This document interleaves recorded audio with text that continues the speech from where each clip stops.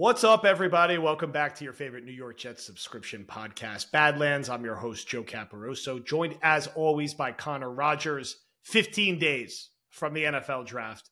Fresh off recording 30 minutes of mock draft takes for War Room. If you're not in War Room yet, now is the time because the draft guide is dropping in less than a week from the time you're listening to this. Connor still has a pulse. He's going to have somewhere between 100 and 200 reports along with Meigs and Greg and Dan.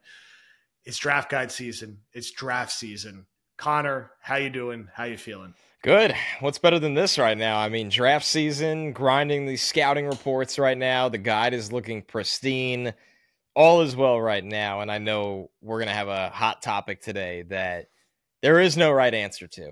No matter how you rank the Jets roster right now, which is fun because the Jets on paper are really good, really fun. It's one of those things that at the time it seems like such a good idea to tweet, and then you realize there's no way to properly discuss this without doing it over a longer podcast format. So I'm pretty pumped up for this. Yeah, my brain kind of broke when Will and I were trying to figure out who are the 10 best Jets right now. So I was tweeting about it a little bit, got some good back and forth on Twitter. And I was like, you know what? Why don't I do a somewhat different exercise, which is basically rank their starters 1 through 22. And for a starting lineup, I did basically, 11 personnel on offense and their nickel personnel on defense. So you'll see that reflected in the rankings. Going to bounce them off you. We're going to talk through the list and then we'll put a bow on, some other little pieces of news here. Quick reminder, badlandstoj.com. Tickets for the draft party, live podcasts, raffles, food, the whole deal. Come hang out. Reds, right by MetLife Stadium. You know where it is. Couldn't be easier. It's a Jets bar, so come on now. All right. So the way I did this, and I emailed this to you earlier today, along with my mock draft, which we got to work through on War Room, is basically this is the Jets starters ranked, assuming they are healthy and assuming where they rank league-wide to their peers. So it's not like who is the actual, this player is better than this player. It's how does this person rank as a starter comparatively to other starters at their position? Right. And I did 1 through 22, and I think this is generally covers what their starting lineup is right now. And I'll go through them a couple at a time, and we'll pause and we'll debate out some of these spots. So number 1, I put Sauce Gardner because I would say he's the best cornerback in football. And I think right now, of all the players in the Jets roster, he has the clearest claim to being the best individual player in the NFL at his position. So I gave him the number 1 spot. I gave Tyron Smith the number 2 spot because if healthy, which we're assuming, I don't think he's any worse than the top 3 left tackle in football. And the number 3, I have Quinnen Williams, who I would say is a top 3 interior defensive lineman in football. So what do you think of those top 3? And is Sauce currently the best cornerback in football going into the 2024 season?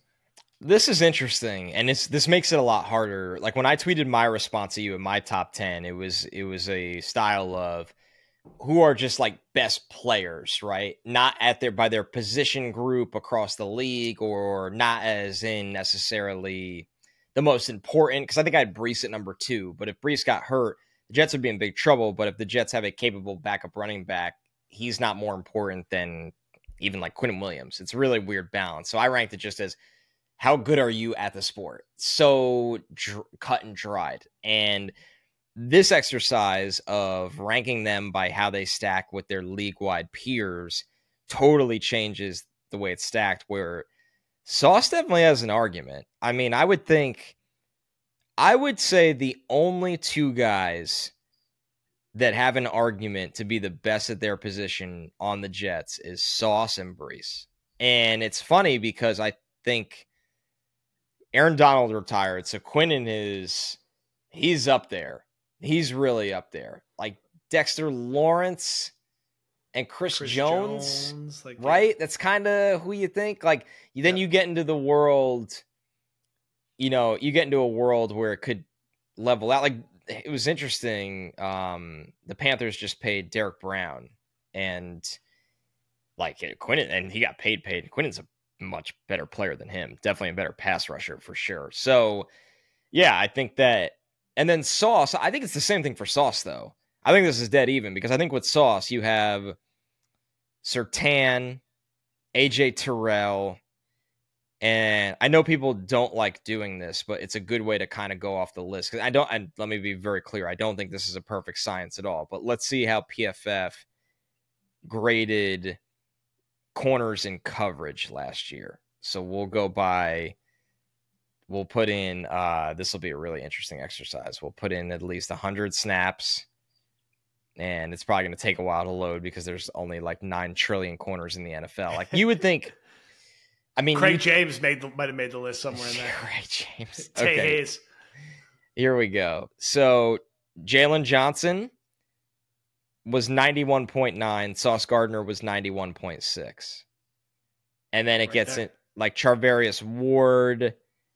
And, people shit on PFF grades. And like, I don't think it's a perfect science at all. But when you say these names, it's like, yeah, those are probably the guys that are the best corners in the NFL. Jalen Johnson, Sauce Gardner, Charvarius Ward's really, really good.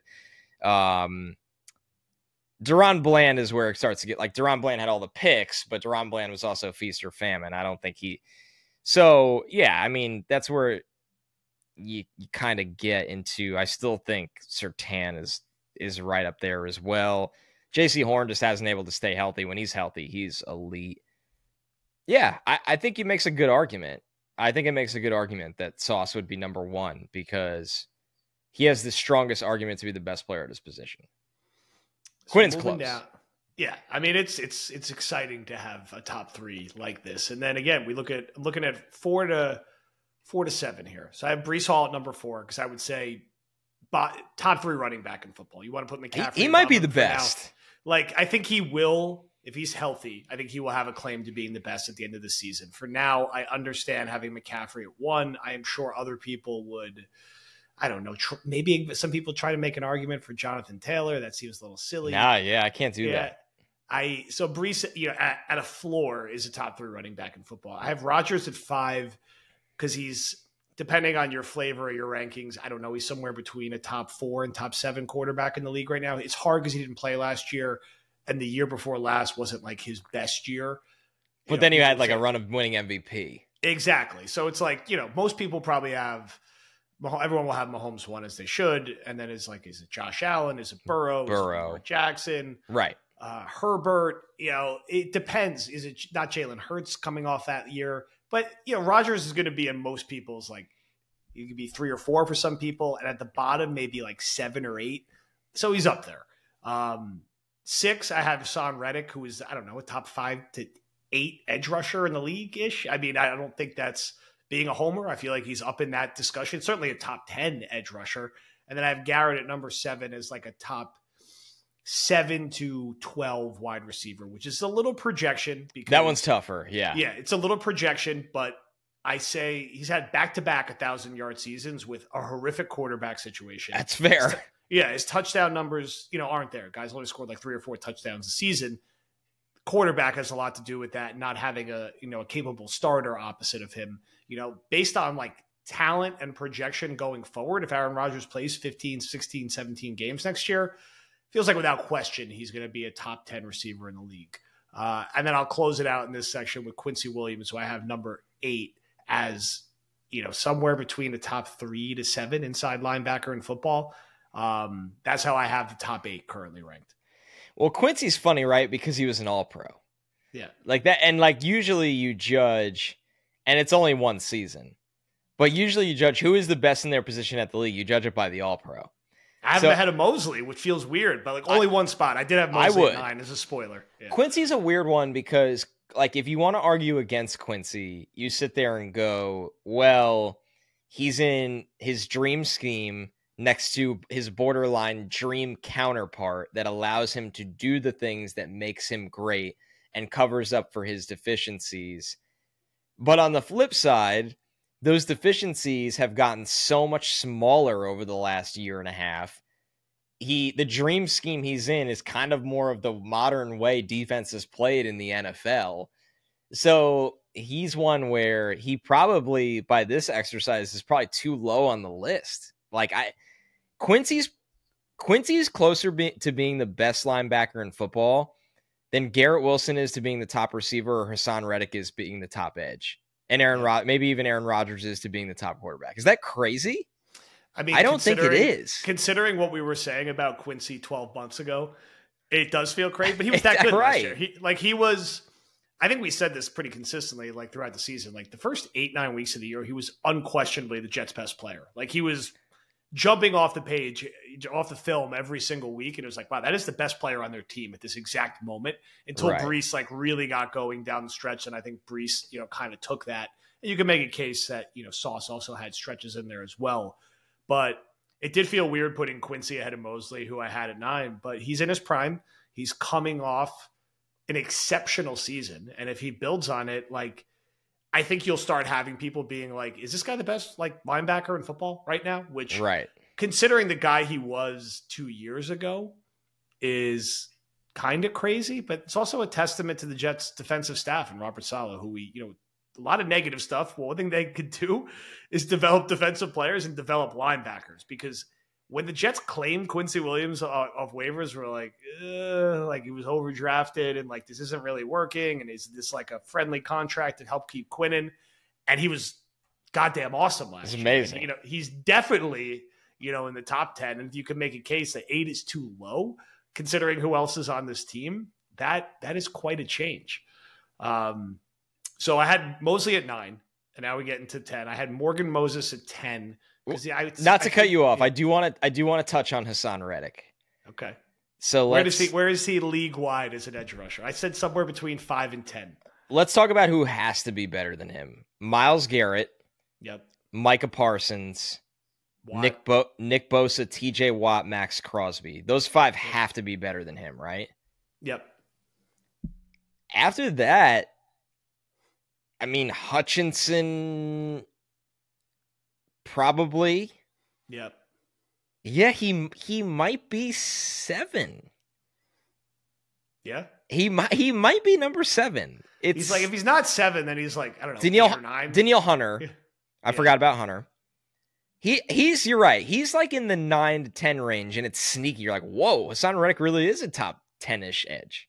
Yeah. Okay, let's keep going. I had to just touch on that one. No, I mean, it's that type of impact addition at this stage, based on what we've seen in the last 2 years, that's a fair spot to put him.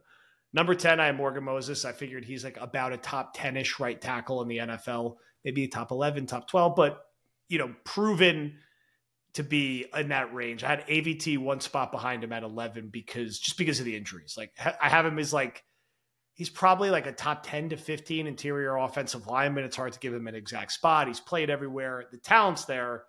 The resume isn't there yet. So I have him at 11. I had Michael Carter as he's a top 3, top 2 slot corner in football. It's just slot corner. So It's hard for me to put him above, any of the other guys I mentioned.